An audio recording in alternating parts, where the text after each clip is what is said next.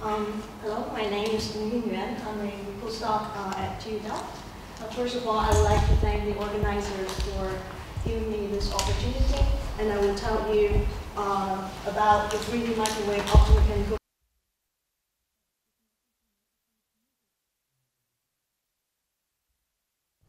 Hello? Hello?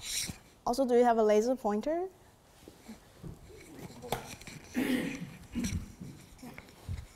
Yeah, so I will tell you about the 3D microwave optomechanical cavities we've been working on in Delft. So in some sense, we are also studying phonons, but in a slightly different realization from surface acoustic waves. To start with, why are we interested in mechanical systems? We know that quantum mechanics describes the microscopic world, for example, an atom. However, in everyday life, we don't usually experience the quantum effects. For example, a cat is either playing Go or asleep and never in a superposition. So we couldn't help but wonder, is quantum mechanics compatible with large, massive structures? And to answer this question, nano or micromechanical resonators are especially interesting candidates because they are orders of magnitude bigger than the size of an atom, but on the other hand, still small enough to be probed with existing experimental techniques developed for quantum measurements. So the platform we have chosen is called cavity optomechanics, in which Florian is an expert. So it studies the interaction between cavity light field and a movable mirror. So we can envision such a cavity with two mirrors, one of them movable. The light field inside the cavity exerts an radiation pressure on this movable mirror, and the mirror motion in return modulates the cavity frequency. In the past decades, there are many optomechanical systems that have been realized. Examples among them are the aluminum drums coupled to coplanar waveguide resonators from NIST, and the photonic crystal cavities from Caltech. So at Delft, we have developed an optomechanical cavity system with two highly coherent elements. The first one is a silicon nitride membrane, and the second one is a 3D microwave cavity. So this is a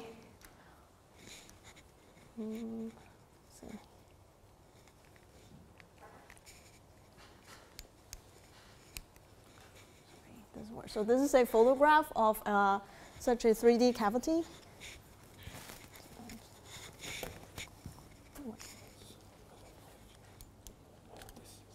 Okay, so you have even the laser pointer? Oh, okay, blocking. I see. Thank you. Thanks. Yeah, so this is a photograph of a 3D cavity. It's made of two machined aluminum blocks and with an SMA connector attached to it to couple in microwave fields. So when superconducting, they have very high quality factors, exceeding 10 to the 5. They have been introduced to the qubit community by the Yale group and is now very useful in various quantum systems, as we have seen in Professor Nakamura and Professor Vaida's talk yesterday. And this is a scanning electron micrograph of a silicon nitride membrane. The big square is the silicon frame, and the small square is the membrane itself. It has a millimeter side length, so it's literally visible to the naked eye, but it has it's very thin. It has a thickness of 50 nanometers. So these membranes can have a Q that easily exceeds 10 to the 6. To combine the two of them together, we first prepare a sapphire substrate and deposit two aluminum antenna pads on it. We backfill the whole substrate with silicon nitride and etch a window to accommodate the membrane. In the end, we flip the membrane, coated with a thin aluminum film on top of the whole substrate. So this is an image of the membrane window. This transparent square is the silicon nitride membrane, and the slightly reduced square is the aluminum coating. The metal underneath is part of the aluminum antenna pads. So the aluminum coating of the silicon nitride membrane forms a capacitor with the underlying aluminum pads. The motion of the membrane modulates this capacitor, and this capacitor modulates the cavity frequency. That's how we realize the coupling. So we place this assembled device into our dilution refrigerator. It has a base temperature of about 10 millikelvin. So microwave signal is first attenuated and sent into the cavity. The reflected signal carrying information about the membrane motion is first amplified and then measured with either a network analyzer or a spectrum analyzer. So once the sample is cold, we can characterize the cavity response. So here we plot the reflection coefficient as a function of frequency. The line width is about 46 kilohertz. Together with a resonant frequency of 5 gigahertz, this corresponds to a loaded quality factor of about 10 to the 5. And it's a few times better than the coplanar waveguide resonators. So the thermal motion of the membrane produces sidebands on either side of the microwave signal. We can send in a microwave signal at the cavity resonance and measure the power spectrum of either one of these sidebands. And from the line width of the Lorentzian, we extract the quality factor as high as 3.5 times 10 to the 7. And for our 123 kilohertz fundamental mode, this corresponds to an amplitude decay time as long as 1.5 minutes. So it at least confirms that this aluminum thin film we deposit on the silicon nitride membrane does not compromise its high quality factor. So now we would like to characterize the coupling between the membrane and the cavity. And we do it via an experiment called the optomechanically induced transparency, or OMIT. So we send in two phase-locked microwave tones, a drive tone that is lower than the resonant frequency of the cavity, and a second probe tone that's in the vicinity of the cavity. When the difference between them is exactly one mechanical resonance, we see a sharp peak within the broad dip of the cavity resonance. So from this transparency window, we can extract a parameter called the cooperativity. So this transparency is effectively the interference between this probe tone and the mechanical sideband generated by this drive tone. So their beat node is effectively driving the mechanical resonator. So the cooperativity is essentially a ratio between the square of the optomechanical coupling G0 and the product of the cavity decay rate kappa and the mechanical decay rate gamma m, and is proportional to the number of driving photons. So cooperativity is a very concise parameter that captures all the most important optomechanical features. So the maximum number of cooperativity we achieve with the 3D optomechanical cavity is 1.46 times 10 to the 5. So right now I am claiming that this is a very large number, but what are we comparing it to? It turns out that cooperativity determines the optomechanical system's ability for cooling. So the average phonon occupancy of a mechanical resonator is dependent on the temperature. For 13 millikelvin, the initial occupancy of our 123 kilohertz resonator is about 2,000. To observe any quantum effect, we want this number to be much smaller than 1, sometimes called the quantum ground state. But we're already at the base temperature of our refrigerator, so what can we do to cool the resonator further? It turns out that there's a very useful technique called sideband cooling. And the way we do it is we send in photons at frequency omega d, lower than the cavity frequency, by exactly 1 mechanical resonance. So the photons are Raman scattered. They borrow energy, Raman scattered by the mechanical resonators. So you can think of the photons as borrowing energy from the mechanical resonator and upconvert themselves into the cavity. And during this process, cooling of the mechanical resonator is realized. And the cooling effect can be very concisely written out in this form. So the final occupancy with cooling is just the initial phonon occupancy over cooperativity C plus 1. Now we can put our 10 to the 5 cooperativity into context. It means that our system has the potential to cool beyond the quantum ground state n equals 1. And how do we measure this cooling effect? We send in photons at this detuned frequency omega d, lower than the cavity frequency by exactly 1 mechanical resonance, and then we monitor its power spectrum near the cavity resonance. So as cooling is increased, the peak of the Lorentzian will decrease and its line width will be broadened. The total area under the curve will also be reduced. And this, from the area under the curve, we can extract the effective temperature, or in another word, the phonon occupancy. So that's what we did. We increased cooling. At first, it traces nicely this theoretical curve. The lowest phonon number we get is about 5, corresponding to a mode temperature of 34 microkelvin. And afterwards, it starts to go up again.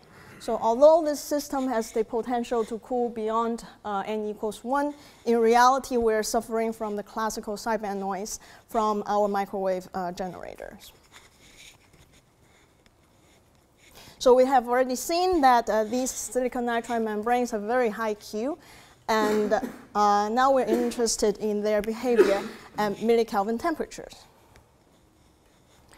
So the Q factor is arguably the key feature of a mechanical resonator. Higher Q means less energy loss. Let's say in the future, if we want to realize a superposition state of the mechanical resonator, one prerequisite is deep ground state cooling, and the cooling ability scales with the quality factor. Also, suppose we have prepared such a non-classical state. In order to measure it, we need sufficient time before the state decays. And higher Q means longer lifetime. So high Q is highly desirable.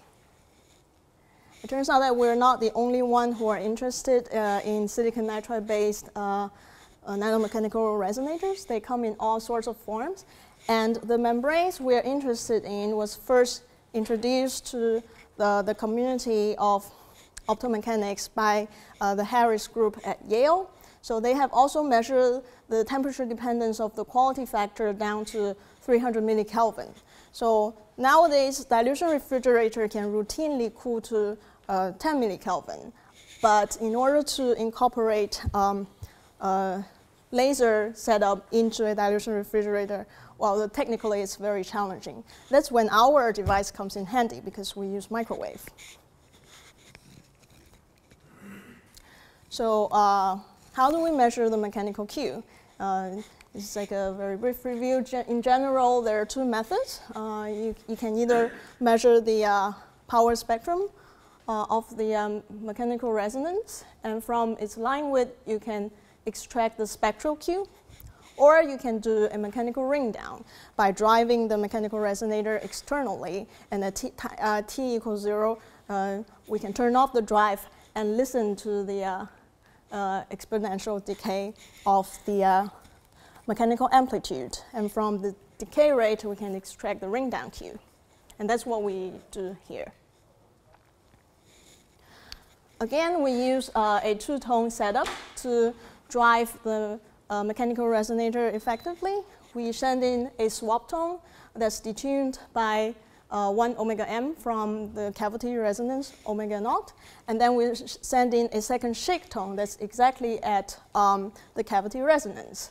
So the beat between these two tones shake the membrane, and then we, at t equals 0, we turn off this shake tone, and the amplitude of the membrane experience free decay. And then we record this time trace with our signal analyzer. From the decay rate, we can extract the ring down Q. Here's the result. We repeat this ring down process many, many times while changing our cryostat temperature. And what we see is that between 300 and 800 millikelvin, the quality factor levels out, which is in agreement with the previous result of the Harris group. But as we cool down below 200 millikelvin, something interesting starts to appear. So the quality factor really starts to shoot up. And it doesn't even saturate at the lowest temperature point we achieve at 14 millikelvin, at which point we record a quality factor as high as 1.27 times 10 to the 8. We observe similar behavior in different samples. We can see that between 300 and 800 millikelvin, nothing much happens. But once you start to cool beyond 200 millikelvin, Q really starts to improve. Interestingly, this only appears for sufficiently high Q modes. For the slightly lower Q mode, for example here, 10 to the 5, this temperature dependence is not apparent. So it seems to suggest at least there are two kind of loss mechanisms for these membranes. The first one is temperature dependent, and the other one is temperature independent. It might seem trivial, but you have to suppress the temperature independent loss mechanism sufficiently before you can observe this temperature dependence of Q. So with that, I will conclude. And so I have shown you that we have developed a new optomechanical system with two very high Q elements, a 3D microwave cavity and a silicon nitride membrane. And the large cooperativity of these 3D optomechanical cavities have enabled us to cool this millimeter-sized membrane close to its quantum ground state. And these 3D microwave cavity also allowed us to study the temperature dependence of these very high Q silicon nitride membranes at millikelvin temperatures. And with careful optimization, we believe these optomechanical cavities have good potentials for measurement in the quantum regime as well as hybrid quantum devices. So I would like to thank our group members, led by Professor Gary Steele, this guy here. And this project is funded by FOAM and NVO in the Netherlands. Thank you very much.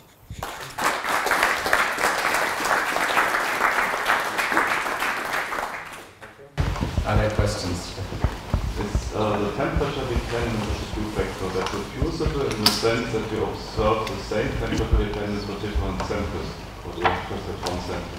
Two different samples. Two samples, and you observe exactly the same temperature dependence? We observe this increase of Q below 200 millikelvin for sufficiently high Q modes.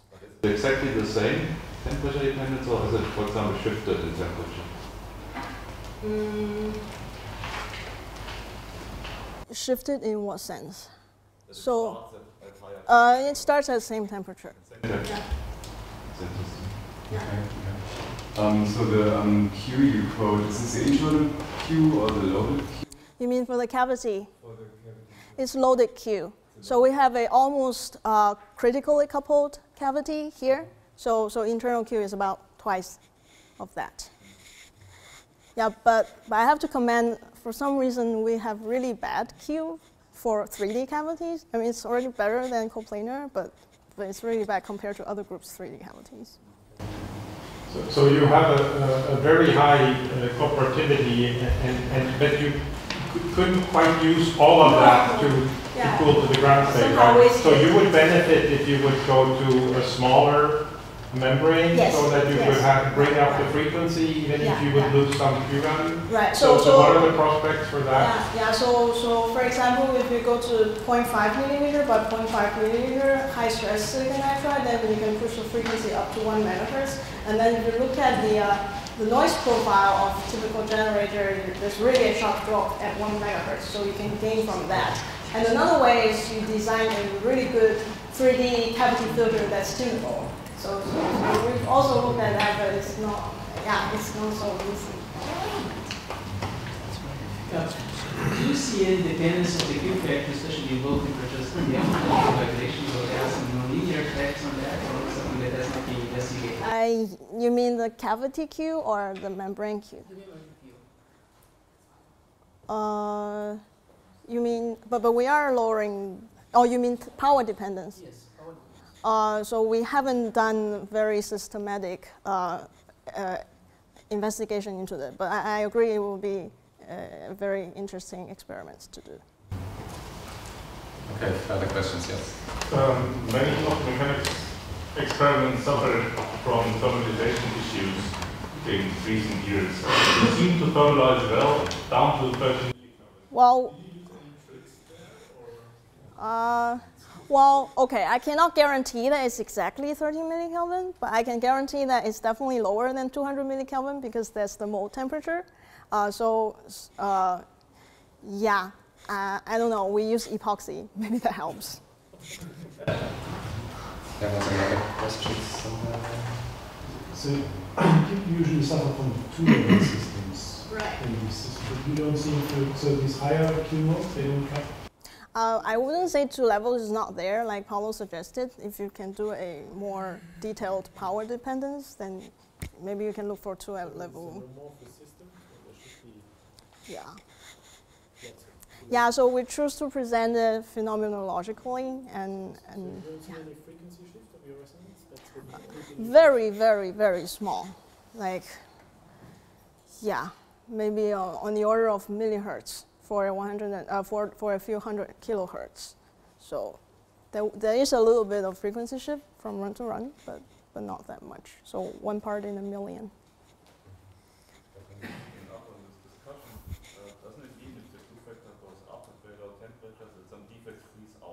Yeah, yeah. These could be the two-level systems which are still there. Or some other tunneling system. Yeah, yeah, yeah. But which coupled to the low Q modes? Which cause the low Q as well. Yeah, so actually one of the high Q modes that shows temperature dependence and this low Q mode that does not show temperature dependence are almost degenerate in frequencies. So we think, so the low Q mode is suffering from clamping loss because we clamp the membrane at one corner and then it breaks this degenerate mode into 2 kinds of symmetries, and one is like maybe pulling this diagonal line that's resulting in lower Q. Yeah. Okay, so with that we thank the speaker again and we reconvene at 2.